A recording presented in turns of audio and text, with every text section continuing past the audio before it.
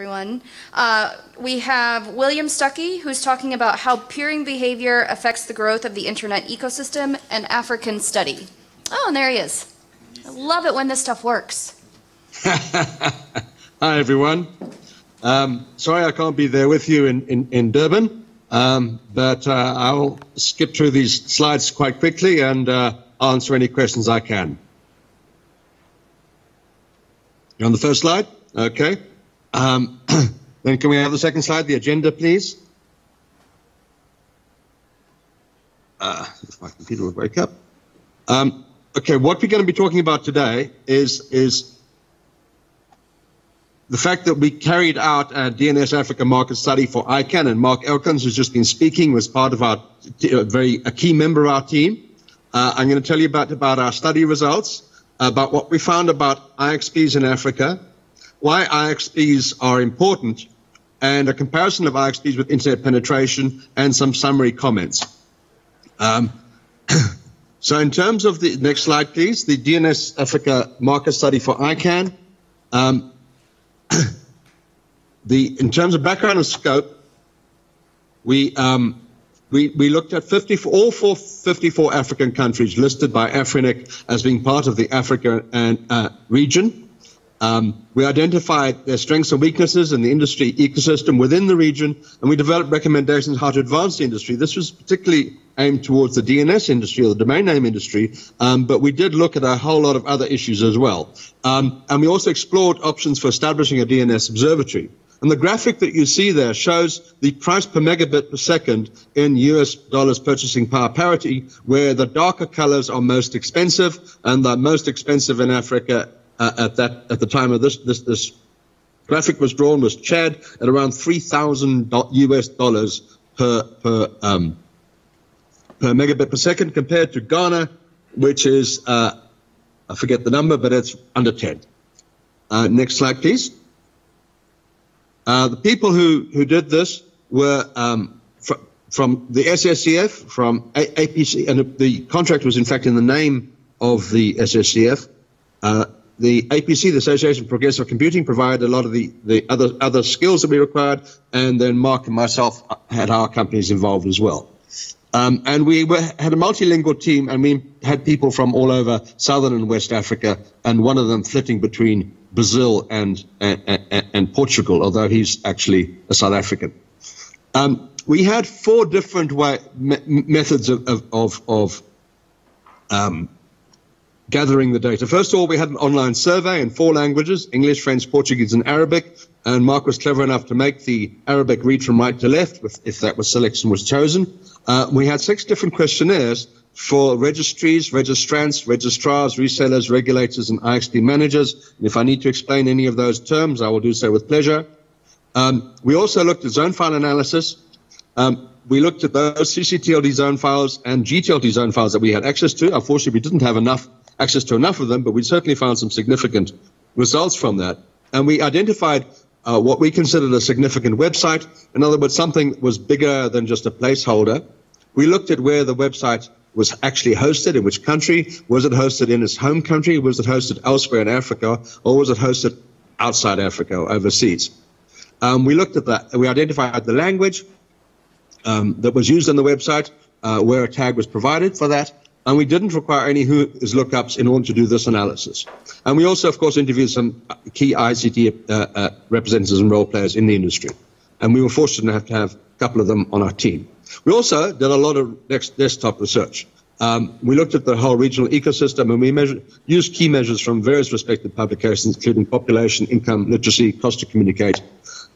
We looked at premium domain names, we looked at payment gateways, we looked at CCTLD processes. We did quite a lot of research on each of those individually. We looked at the registrars, local and international. We looked at pricing, and we looked at infrastructure. And amongst infrastructure, we included, obviously, not just fiber and mobile data, but also IXPs and data centers. And one of the things we found, incidentally, in terms of pricing and infrastructure, is that the average European spends under 1% of his monthly income to buy 500 megs of mobile data, whereas the average African spends 15% of his monthly income. So there's a huge disparity there. We did quantitative analysis on all of this, so we recorded metrics for each country code and GTLD domain. We looked at the website location, the language, whether or not they used IPv6, whether or not they used DNSSEC, and we created regional subsets looking at whether the websites are in country, in Africa, overseas, and we got some results by aggregated results by region and by language as well, just to stir the political pot a little bit. So our results, we ranked all 54 countries, including the South Sudan, which doesn't have a CCTLD yet, so it didn't rank very well. But we ranked all of them, and here you can see the ranking of the top 20 countries, with South Africa leading the pack, and followed by Kenya, Nigeria, Zimbabwe, Tunisia, Mauritius, Algeria, and Morocco, and the DRC and Ivory Coast and Seychelles are down towards the bottom of that list. I haven't included a slide that shows the ranking for all of the countries, but you can see that these countries are in the range of 200 to 400, whereas the countries at the bottom of the range have well under 100.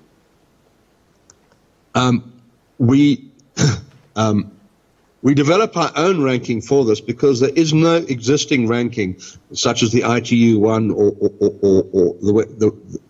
any of the others, that actually covers all African countries.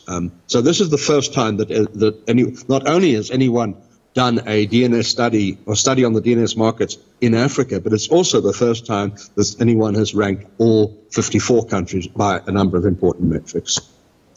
In terms of the African DNS market, we found 51 functioning CCTLDs, and in terms of the registrars, 26 countries have only one registrar, and that's usually the registry itself, and 13 countries have a fully competitive registrar market. And by that we mean that there are multiple registries. There is open access to the market, and that the registrar is using a suitable tool to automate and facilitate accreditation of registrars, such as, for example, EPP. The total registrant market, we identified over 5 million African domains. That's including both the CCTLD domains and the GTLD domains, which works out as about 4.4 domains per 100,000 people. And the other studies have claimed figures of 100 to 300 domains per 1,000 people in Europe. So this is quite a low value. However, the value of the domain market in Africa adds up to some $52 million per annum, so it's not insignificant as well, at all. The key success factors for having a successful internet economy in your country include having the infrastructure to facilitate affordable access to the internet. That requires internet. It requires national fiber backbones. It requires international connectivity. It needs adequate last mile connectivity. You need digital awareness. People need to be able to know what the internet is, but they also have to be able to read and write. And you have to have conducive policy, regulatory, and governance framework. And you need payment gateways to ensure easy payment of fees. This can take several forms. It can be a credit card, can be M-Pesa. It doesn't work well if you have to find a hole in the wall and hand over a wad of cash. Price is a very important issue. A few countries who did really well have prices for CCTLD domains of under $10. Whereas the average price for the continent is $84. And when people are faced with a choice as paying $84 for a local domain or $10 for a .com domain, take a guess which one they're going to go for. The ease of registration is important. If it's going to take you days and weeks of effort as opposed to a few minutes, then people are, again, not going to bother. And that's why things like EPP and having multiple registrars, competitive registrars, is important. In fact, we found an inflection point in the data that one needs more than about 25 registrars to make the market successful. And once you have sufficient number of domains registered under your country, then one reaches a critical mass, and your population will get confidence in that domain, and it will start suddenly growing rapidly. So our conclusions from the study were that Africa is a highly diverse region with much poverty and instability. The DNS market is very small, with about 4.4 domains per thousand, compared with more than 100 elsewhere. But the market is growing fast in some places. However, there are far too many hindrances to growth. I'm not going to deal with those now, but we do need to simplify, automate, and expedite domain registration processes. And some countries need to lower the cost of registration. And as I said just now, the average cost is $84 compared to about $10 for a .com domain. And the countries with the highest revenue have the lowest non-zero prices. That phrase needs to be explained, perhaps. There are 4 countries whose domains are registered through an entity called Freenom, and they have about 500,000 domains each. But the Freenom does not sell the domains, and Freenom does not give the domains away. Freenom lends the domains to you, to the registrant. And their business model is if a domain is abandoned, they will fill it with advertising. If a domain is successful or too successful, they will take it away and fill it with advertising. So you don't own the domain. You've never paid for it. You don't own it. And they share a small percentage of that income with the country involved. Tokolu, which is a small island with 15,000 people, is the second biggest domain, and .tk, and it has and the revenue they get from this makes up 20% of their domain. However, for countries like Mali, Guinea-Bissau, and so on, who have populations measured in the millions, and have rather fewer than have only 500,000 domains as opposed to nearly 20 million domains, the value that they get from that is in fact very small. So the country with the highest revenue includes although in fact the ones with the lowest prices, but they're not the zero prices. And some countries have got it right. I haven't given you those prices figures here, but I can give them if you like. So our recommendations for the wider environment in Africa is that internet access issues must be addressed. This is not just cost, it's also availability and performance, and that policies and investments are required to support e-commerce. And countries without local hosting need to build internet exchange points, they need to build data centers, and they need to build fiber networks. And they also need to ensure that the network operators are prepared to peer with each other. It's no good building an IXP if no one connects to it. And cross-border fiber is vital to all. At the beginning of the century, Africa was spending around $500 million a year communicating with Africa via other countries overseas. This is before we had a lot of fiber and so on. That has changed, but still a lot of the communications between African countries are still going via elsewhere, even though we have the fibers, via the submarine fibers, rather than going directly from country to country. Government needs to offer a range of services online, and also needs to ensure freedom of expression online, as that encourages content creation and adds as an industry driver.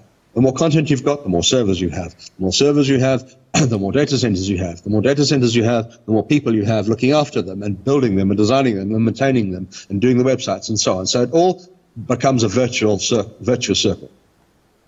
I'm not going to go through these domain name recommendations in detail, because you can read that at your own pace. And I'm going to leave this one out as well. But we can note that cheaper countries sell 6 times as many domains. So let's move on to internet exchange points in Africa. How many are there? We found 66 IXPs listed, and further research allowed us to identify only 36 as currently fully operational. And earlier IXPs that are no longer functioning, like GIXP, which is in Grahamstown, South Africa, and IBIX, which is Ibadan, were important in starting to grow the infrastructure, but we have not included them in our metrics because they're no longer running. Perhaps we should, in fact, include them when we're looking at the date of establishment of an internet exchange point. because that is also an important factor in terms of how the economy grows. And so the question we asked ourselves is, how good is an internet exchange point? And we developed a set of metrics called a figure of merit, or FOM, to quantify the IXPs in each country. And that's IXPs plural, because some countries have more than one. These are the 66 IXPs that are listed by some entities.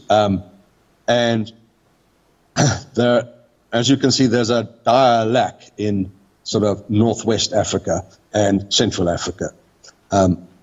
West, East, and Southern Africa are doing well. So what's our figure of merit? We had a simple index based on the following. First of all, the number of participants at the internet exchange points, the peak traffic, the age of the internet exchange points, the number of internet exchange points, and the prefixes exchanged. And I'm going to show you some statistics on these. In terms of participants at operational IXPs, here you have them as a percentage of the total identified participants, and they are in order: South Africa, Tanzania, Malawi, Nigeria, Kenya, Angola, Ghana, Mozambique, Tunisia, and Gambia. With these smaller ones are expanded out on the right-hand side. As you can see, in terms of the total number of participants, South Africa, with its 6 exchange points, has more than half of the total number of peers on the continent. In terms of peak traffic, we've also done this as a share of the total traffic, and here we see South Africa has about 3/4 of the total traffic on the continent. The order is similar but not identical, with South Africa, Tanzania, Angola, Nigeria, Uganda, and Egypt. Egypt has quite a lot of traffic, given it's not winning so well elsewhere in terms of our metrics. And here on a logarithmic scale are those same numbers, so you can compare them more evenly. And you can see that there's in the center there, between Nigeria and Botswana, Ghana, there are fairly some similar levels on a log scale. Bear in mind the log scale does hide the discrepancies significantly. In terms of the age of internet exchange points, this graph shows you the sum of the ages of the internet exchange points. So all the internet exchange points in South Africa add up to 45 years, although Jinx is only, in fact, 21 years old. Going all the way down to Madagascar, which has a brand new exchange point. And this graph shows the growth of currently operational internet exchange points in Africa. You can see there that the first one was Jinx in South Africa in 1996, and the second one was KXP in Kenya, then Jinx in Zimbabwe, and then CIX in Egypt, Mozix in Mozambique, and so on. In terms of number of internet exchange points, South Africa, Tanzania, Angola, Kenya, and Nigeria have more than one internet exchange point still running. Nigeria lists 2, but in fact there used to be a third one, as I mentioned earlier, and there are other countries who have had, Egypt in particular has had exchange points coming and going, with a total of 3 listed for Egypt, but only 1 functioning at a time, it appears. Or currently funding. In terms of prefixes exchanged, again we see South Africa dominating the total amount of traffic. And if you look at the metrics, although in 2004, 2005, South Africa went from 3,000 internet users to 3 million internet users to 4 million internet users. During that same period, Nigeria went from 0 to 10. So although South Africa is only ranked 5th by Internet World Stats in terms of number of internet penetration rate, with Kenya coming first, the size of the internet market in South Africa is significantly bigger than anywhere else in the continent so far. And I'm just hoping that everyone else is going to catch up, because we are not doing as well as we could do, and we can see some other countries catching up, and I hope it's going to carry up. In terms of peering at multiple exchanges, as I mentioned, there's 6 exchanges in South Africa. 3 of them are run by the Internet Service Providers Association, and they call themselves, and they now have a separate entity called INX that runs it, with a total of 91 unique ASNs. being exchanged, with 80 at Johannesburg, 20 in Durban, and 28 in Cape Town. But if you look at this, you will see that there are nine ASNs who peer at all three. 5 peer in Joburg and Durban, and 12 peer in Joburg and Cape Town, and none peer in Durban and Cape Town who don't also peer in Joburg. Which leads one to suppose, makes it very clear how important Johannesburg is in terms of the being the center of the internet in many ways, and for that matter, the economy in the country. Gauteng does about 30% of the economy in the country. Okay, so why IXP is important? There are all the obvious reasons, and I haven't put anything in here because I think you already know them. IXPs are important because they allow you to exchange traffic locally, which reduces latency, reduces jitter, improves quality, and in many cases, but not all cases, reduces cost. And there's the whole virtuous circle. If you've got local data being exchanged locally, then it makes sense to host websites and content locally. If you don't exchange data locally, it makes more sense to host your data overseas. So if you host locally, then you're going to have, if you have a local data exchange, you're going to have local hosting. If you have local hosting, you have data centers, and you have the growth of the whole ecology, the whole internet ecology around that, with the sale of hardware, maintenance of hardware, the building of installations, the building of data centers, the building of internet exchange points, and the building of websites, and everything that goes with that. So one gets a whole lot of skills coming from that, and one gets a significant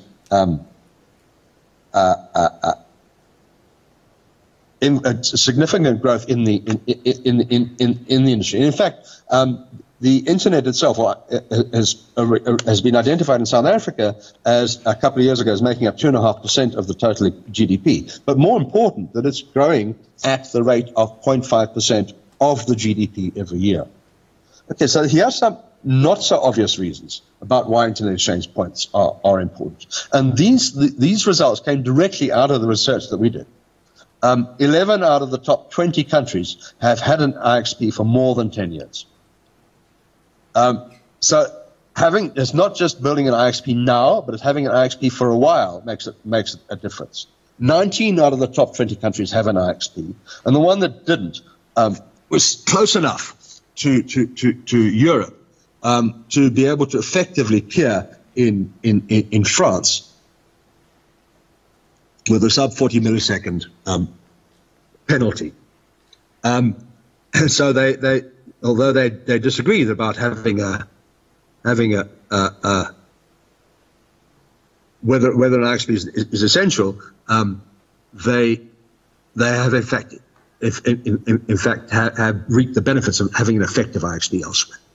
And also, countries with internet exchange points have 6 times as many domains. So this is a crude measure of how much bigger the internet economy is in an African country that does or does not have an internet exchange.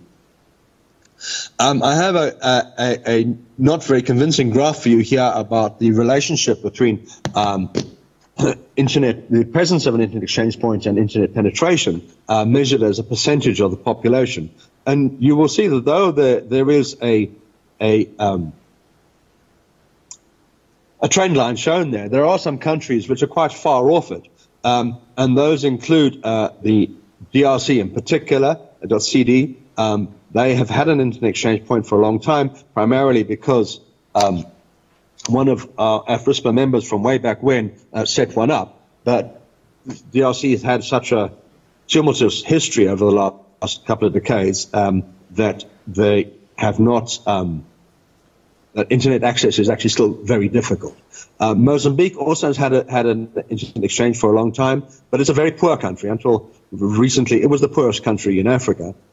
So there is good penetration in Maputo, but the rest of the country is quite unserved. So again, they fall off the line. Tanzania has multiple exchanges, but again has quite expensive internet access, and same with Malawi and I've forgotten what MG is.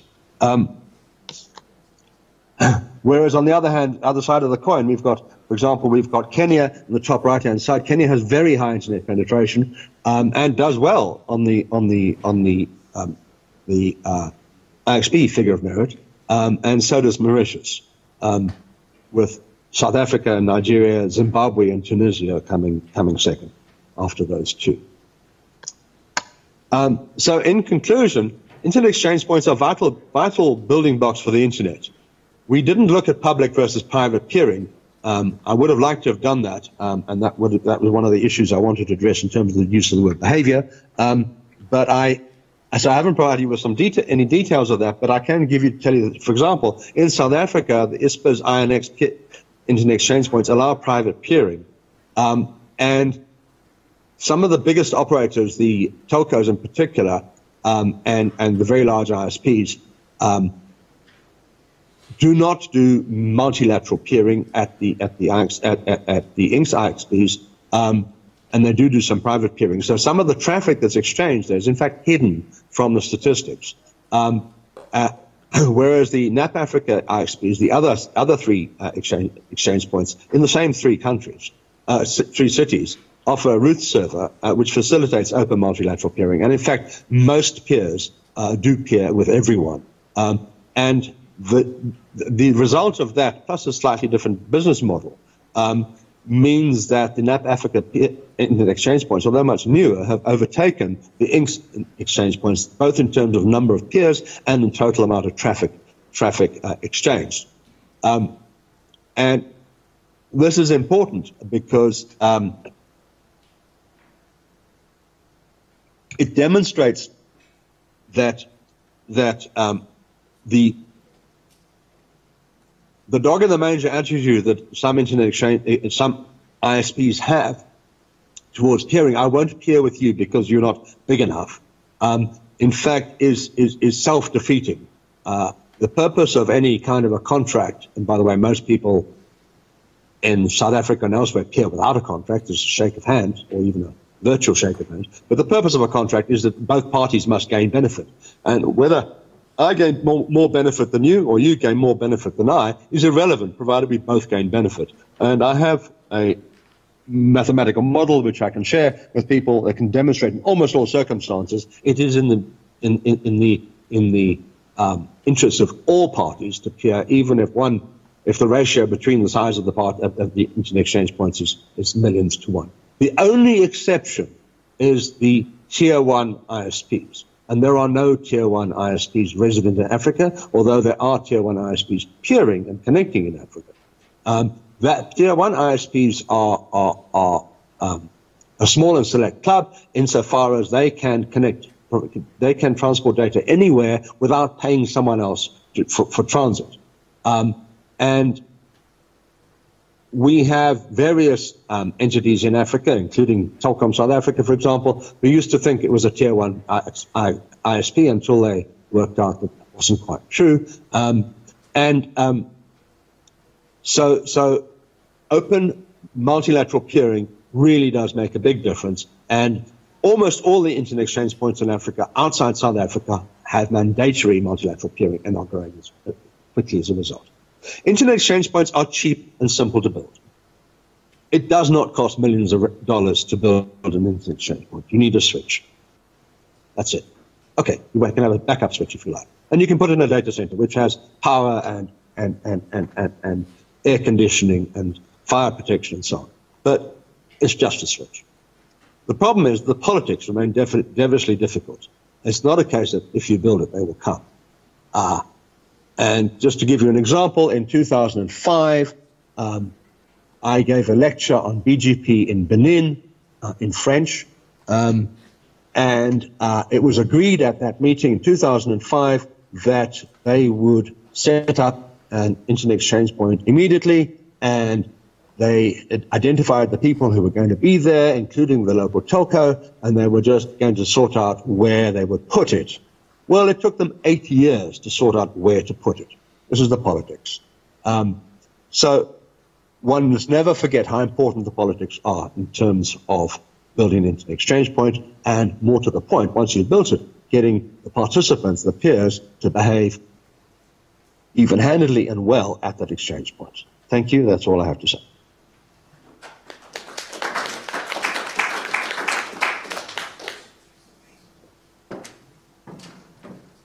I think William will hear us. Are there any questions for him? William, can you hear us? I can, thank you. Okay. There are people coming to the mic. Cool. Hello, William. It's Andrew here from Liquid. Hello, Andrew Owen. No, Alston, you know, guy who causes causes you Alston, grief. oh my goodness. That Andrew, I didn't recognize your voice. Hello, sir, are you well? I'm well. I listened to your presentation and I was listening quite carefully, but there are certain things that I disagree with. Okay. Firstly, on the multilateral peering, there are also very good reasons for not being on root servers. It's far easier when a peer starts giving problems if you've got direct sessions to turn off one session than to start adding communities and goodness knows what to filter out roots and the rest of it. So there are reasons, and I think that one of the dangers we have when constantly pushing root servers is that peers become, particularly the smaller guys, begin to believe that the peer is the root server. You know, the exchange is the root server, and so it becomes very difficult for people who aren't on those root servers to get peered, and that's not in anyone's interests. And we need to start acknowledging bilateral peering far more, because otherwise there is a real danger there. And I've certainly seen it in Kenya, I've seen it in Tanzania. On South Africa, we are on the root servers. At the moment, we are. Whether or not we'll stay on root servers long term here, well, that depends on the behavior of the exchange. Oh, wow. That's one way to answer a question. Well, I certainly shut him up.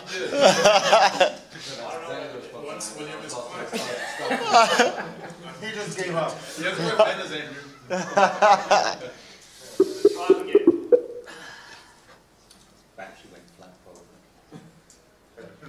Oh, when he comes back, I'm going to give him such grief over that.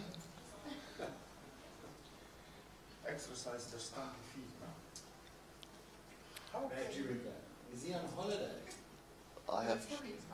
He's at no, that's his house. That's his upstairs office. I don't think he peered with us.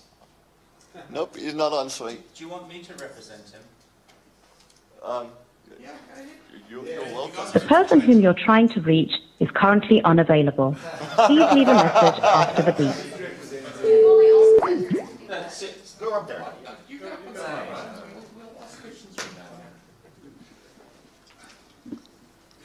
Try and represent him. Go ahead. So that was my first thing. We need to be very careful about trying to tie internet exchanges to the root servers, because there are people who are doing bilateral and there are good reasons for it. And this message about the root servers that's being constantly preached is actually causing some problems for those who are doing bilateral. And just to interject there quickly, we have the NAP Africa team on public record saying that they don't advocate that the root servers are for everybody, because they spend the majority of their support time dealing with issues, technical issues of people who misunderstand how root servers work and think that a root server is a router.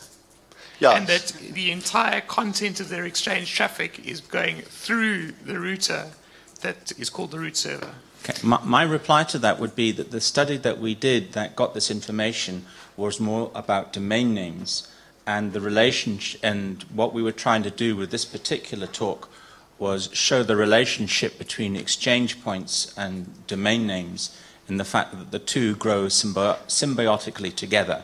That was what we were trying to do. Leave a message. Whether or not you use a root name server or peer individually with each other at an exchange point is somewhat off topic.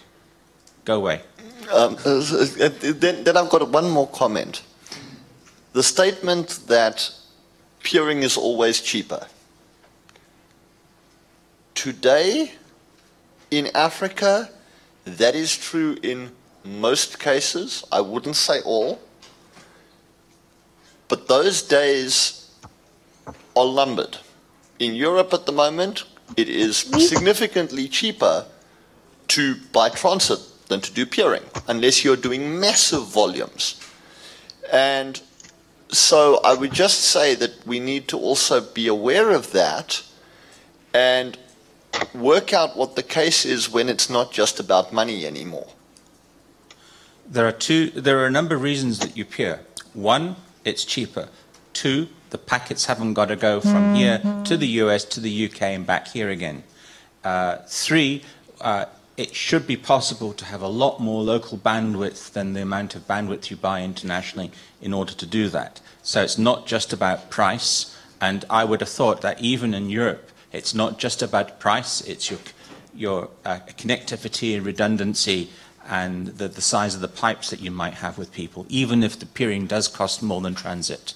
Except for the fact that people keep their transit links far less congested because they watch those more closely than their peering links.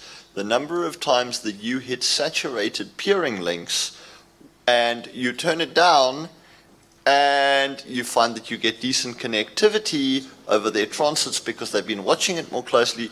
I'm just saying that we need to be aware of these things. Yeah, I'd love to have that problem. And we need to, when talking about peering, my message here is simple. We've got to give people both sides of the picture, right? Because if people are peering and they're not aware of the fact that they're saturating their peering links, this is something that's got to be monitored. It's got to actually be worked at. And we've got to present a holistic picture rather than just the rosy face of it. That's all I'm saying. Point taken. Ben from Work Online. Hi, William. I don't know why you volunteered for this, but you did.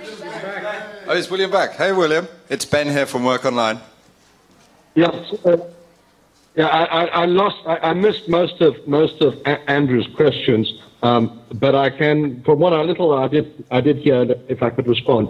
I was very clear that firstly that peering is only sometimes cheaper. It's not always cheaper. And South Africa is one of those particular instances where it's not cheaper, because, as Mark will attest, it's actually cheaper to peer in London than here in Okay, well, William, I'm going to cut you off because you obviously haven't touched on this for a long time. and a root server are not synonymous. I fully understand Andrew's reasons of why, firstly, his reasoning why for a larger ISP, he might prefer to have individual sessions. It is, of course, more work, but that's fine. If you can afford to employ someone to look after it, then that's cool. It's not an issue. For smaller ISPs, a root server approach works well for them because it's a more painful one. But even when you do have a root server, you still need to build in filters. You must treat it like you would treat any other peering session, and not just blindly assume that everything you receive by BGP, whether it's from directly from a peer or if it's from a number of peers via a root server, don't assume that it's right. Don't assume the other guy is not going to make a mistake. So you have to address that. And then the other issue about looking after your peering links. Why would your peering links not be at least as important as your transit links? They both cost you money. And they're both important for the performance of your network overall. And I think that by arguing that people may not be paying attention to their peering links, and therefore peering links are not as important, is the wrong argument. Well, the correct argument is, correct discussion is that good network management means managing your network, all of it. Thanks, William. I completely agree. Last question. So I had a whole bunch of points that I wanted to take issue with individually, but in general, I think that. Sorry, I'm speaking right into the microphone. Maybe Turn your volume up. No, speaking. In general, I think that the point... Sorry, Ben Still here from Work Online. The point? The point that's made overall in your presentation, that there is a direct correlation between domain uptake and the presence of an IXP in a country, and a functioning IXP in a country, is well taken, and the reasons for that are fairly obvious. But I would suggest that in future versions of this presentation, if you want to go into the details of how the peering ecosystem works, I think a little bit more focus on the complexities and nuances around peering, rather than making general statements like, for example, it always improves performance, or it always drives down cost, or it's always simpler to operate via a root server, would be best omitted or expanded on. But I don't think any of those statements were made, but I hear what you say. Thank you.